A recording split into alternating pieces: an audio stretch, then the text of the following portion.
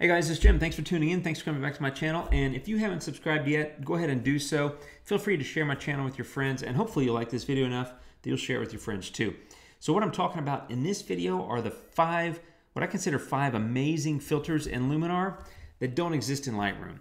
Now, that sounds like I'm slamming Lightroom, and truthfully, I like Lightroom. I have it. My library is in Lightroom, and until the point that MacFun or Skyloom comes out with their DAM, I don't know if I'll convert to that or not. And so I've been using the Lightroom library for several years now. I was an old Aperture user and had to jump ship when they basically said, you know, hey, we're done, good luck. And so I kind of freaked out. And anyway, after a whole lot of pain and a few tedious weeks of moving things, I got into Lightroom, and I really got into Lightroom. Now, I'm not a master of Lightroom. I'm not a super advanced user. I do use it, and sometimes I'll just edit my photos. I know I use Luminar all the time, and that's what I talk about here.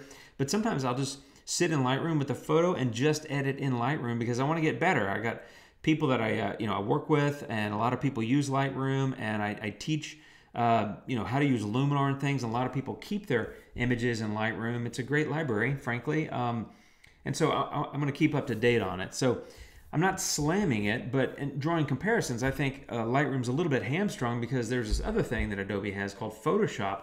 And so they don't want to go, I think they can't go do everything that's in Photoshop because they have Photoshop and they need to sell that app. Anyway, I'm sort of getting off topic, but the point is Lightroom's not a bad product. I like the product, but there's a lot of stuff that is in Luminar that isn't in Lightroom, and in my opinion, it's probably never going to be in Lightroom, partly because they have Photoshop and they need to keep both those products going. So I spend all my time in Luminar, most of my time, and there's a lot of great filters. So let's go ahead and get started because I'm rambling at this point. So here we go. Okay, so filter number one, in fact, I'll just show you all five. It's Accent AI, it's Color Balance, it's Adjustable Gradient, it's Golden Hour, and that's Orton Effect. Now, I'm not saying these are the five filters that are in Luminar that aren't in Lightroom, and these are the only five. In fact, there's about 50. In fact, I think there is actually 50 filters in Luminar. It's a massive collection of amazing stuff, and I use a lot of it. I don't use all of it because some of it's a little bit redundant, but I use a lot of this stuff, and so I think there's more than five, but these are five that I really key in on, and I think they're great. So let's start with Accent AI. AI stands for Artificial Intelligence. You drag it to the right, and in this photo, it's going to basically brighten up some of the darker parts. It does use artificial intelligence to sort of figure out what your photo needs. I kind of call it the super filter. It just does a great job. I think I'm going to probably not go that far because I want to use some of this other stuff, but it's a brilliant filter. I use it all the time. It's kind of like hitting the easy button. You can just kind of go bang, and you got a much better photo with one slider. So I love it. Filter two is Color Balance. Now, you've probably, if you've watched any of my videos, you've seen me use and talk about color balance again and again and again. And I'm going to keep talking about it because it's freaking badass, to be honest. I absolutely love it. If you've seen any of my videos or looked at my photos, you probably know that I like shifting colors around. That's a big thing for me because that's part of the beauty of digital photography, is you can just kind of take a photo of something, and then later in post-production, you can get it to look the way you want it to look, because I generally create photos based on how it feels to me, either in the moment when I was shooting it or how I want it to feel when I'm editing it later. So I'm not a photojournalist. I'm not saying this is exactly how it looked. And so I use a lot of color shifting, and that's where Color Balance comes in. So it basically allows you to move colors around a whole lot, and it splits them between shadows, midtones, and highlights. So again, super fun, super easy, and this is not a tutorial on that filter, but I'm going to do a little bit here. I'm going to go a little bit more blue in the shadows and a little bit more blue this side of the shadows. And so just creating a little bit bluer look to the photo. Midtones, I'm going to do something similar. Well, no, I'm not. I'm going to go a little bit this way with the midtones, bringing up a little bit of those reds. I'm going to go a little bit towards the magenta and a little bit towards the blue. So again, not a massive difference, but there's the before and there's the after. So a pretty, actually kind of a massive difference. come to look at it now. So that's where I was, and that's where I am. A big change, really. And so, and as you can see, I didn't move the sliders a whole lot. I just moved them a little bit. So that's filter two, Color Balance, and I've got it looking the way I like it now. Next, I'm going to go to Adjustable Gradient. Another filter that I use all the time, it allows you to basically split the photo in half, or you can set orientation. You get this wonderful little gradient here, and you can move it around. I'm not going to mess with that in this photo because I don't really need to, but I am going to take advantage of the fact that it splits the top and the bottom, so you can adjust exposure, contrast, vibrance, and warmth in either the top or the bottom. And let me show you one more time in a set orientation. These are kind of the gradient zones. So if I'm adjusting the top, up here is where the 100% of my adjustment is going to take effect.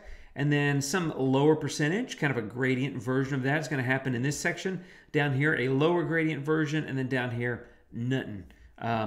So that's how it works. Very simple and straightforward. Let me look at my notes. I'm going to take the exposure down in the top, and I'm also going to take the vibrance down a little bit. I don't want to make it too intense. In the bottom, I'm going to lift the exposure. Let me look at my numbers here. And I'm going to drop the vibrance a little bit because I don't want to overdo the saturation. Believe it or not, as much as I like my saturation, I am going to warm it up a little bit. So let me show you what this did to the photo. Here's the before and the after. So basically what I did is I realigned the light, right? I darkened the sky a little bit and I brightened the foreground.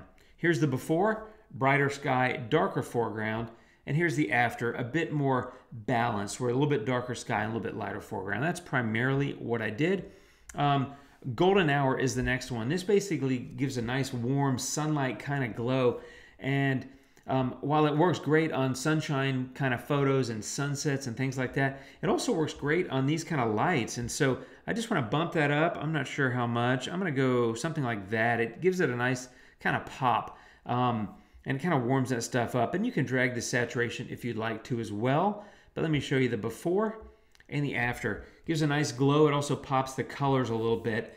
And there's so much bluish sort of tint to this photo that having that line in the middle, if you will, which is these office building lights and building lights and the orange on the bridge, that golden hour filter, there's the before and there's the after. It really makes them pop and stand out. And I like that. It gives a good color contrast to the photo.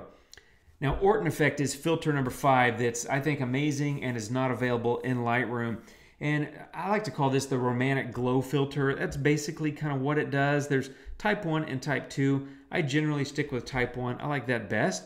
But that's kind of what it does. It creates this moody kind of romantic glow, which I think is a lot of fun. Let me see here. I'm going to brighten that just a little bit because I don't want to over darken the photo. And I think that's about it. So let me show you the before and the after. It creates that moody kind of romantic look. It creates some shadow. It also softens up some of the details. And so I love it for this type of photo, like kind of blue hour in the city. It gives a nice soft glow. Like I said, kind of romantic glow. So there's the before and there's the after. Now let me show you the entire before and after. Here's the before. This is London. By the way, I just got back from London recently and took just a shitload of photos there. It was so great. So many photos. It was awesome. And I love the city. This is beautiful. But anyway, I took tons of photos. This was along the bank of the River Thames, looking over at sort of the financial district area, which is across from this bridge here, which I forgot the name of the bridge. I'm sure many of you will know it, but it's not Waterloo Bridge. God, what is it? It's not Black. Maybe it's Blackfriars Bridge. I don't know. It doesn't matter. The point is, there's a bridge, and it's London, and you can see it was late afternoon, which in the winter is like 4 in the afternoon. I mean, sunset's at like 4:15 when I was there, which is actually really great because it lasts for a long time. It's kind of slow. It gets there quick. You know, like 3:30, you start shooting and getting good light, and you can shoot till 5 or 6 and still have decent light. Then you go eat dinner. It's great. Anyway, I'm diverging from the topic here. So the point is, that was the before, and that's the after. And now that I look at it, it's probably a little saturated compared to the original. And by a little, I kind of mean a lot. But the point is, you can do a whole lot with a lot of different filters in Luminar. And this was just 5 of them that don't exist in Lightroom. Can you do some of this stuff in Lightroom? I don't know. I mean, you can hack around. There's not an AI filter, but some combination of other stuff in Lightroom might get you there. Color balance does not exist in Lightroom, but if you use the curves tool, you can mess around with colors and try to get something similar. Adjustable gradient, you would have to use the gradient filter, the gradient mask, and then make all those adjustments. It's just harder.